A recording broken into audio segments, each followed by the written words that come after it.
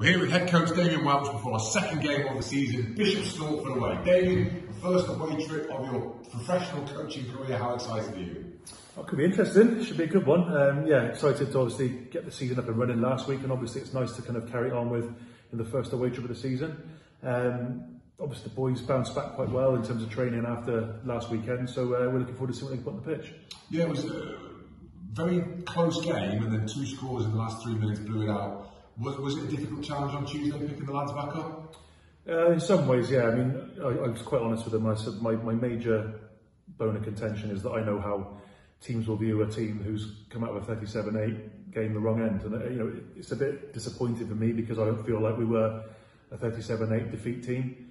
You know, anyone who watched the game knows it was a lot closer, and unfortunately we just left ourselves too much to do in terms of dealing with discipline and constantly defending driving balls because of our aerial discipline. So basically I think we kind of let ourselves down and ended up being on the wrong end of a result by some distance, which probably didn't reflect the game.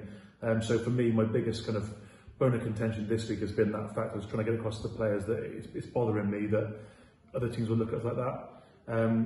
So in terms of the boys themselves, they're all massively disappointed because I think obviously they put so much into that first half.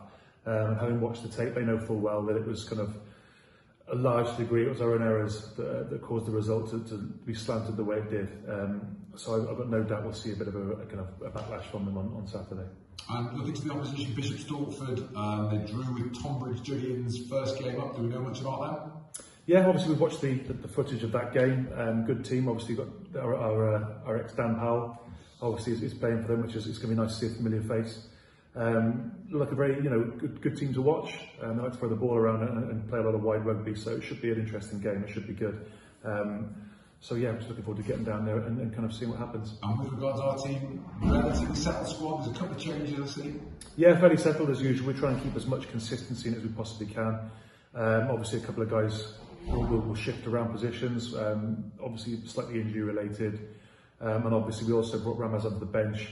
For a bit of impact in that second half. It's a tough ask for a front row to do a full 80, obviously, so to have the ability to bring someone like Ramaz in off the bench is key for us. And for those that know, Ramaz is our Georgian prop. Ramaz is the Georgian prop, yes, he's a big physical lump, and it's one of those positions where his size will obviously, hopefully benefit us in the kind of later stages of the second half. Fantastic. And a bit of a change for yourself, Damian. A very early start. We were travelling on the day of.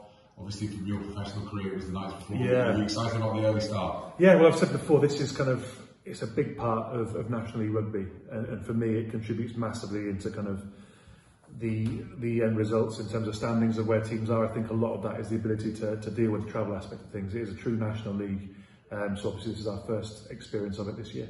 Fantastic. Thanks, David. No worries, mate.